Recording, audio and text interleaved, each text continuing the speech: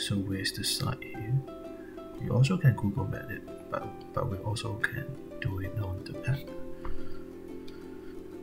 The way is Mapbox scan, and this time we're not going to customize our map. We're going to add in a new database.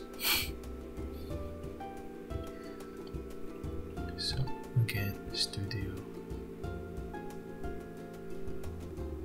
and we click the dataset here, and we create a new dataset, and we create site. Again, select your location. So this file North Melbourne here. Yep. So at this database you can have 3 different kind of pattern. One is point, another one is line, and a polygon.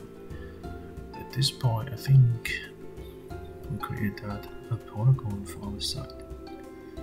So just direct the outline.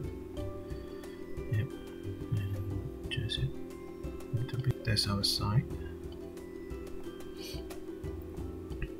and we save it. Save and export site. Now go back to our map. Click the add a new layer and custom layer, and we can pick the source. So this one is our customer based site, and yep, click the site.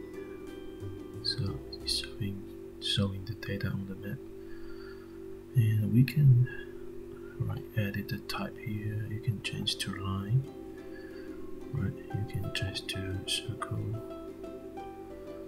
but I think fill is good, or line.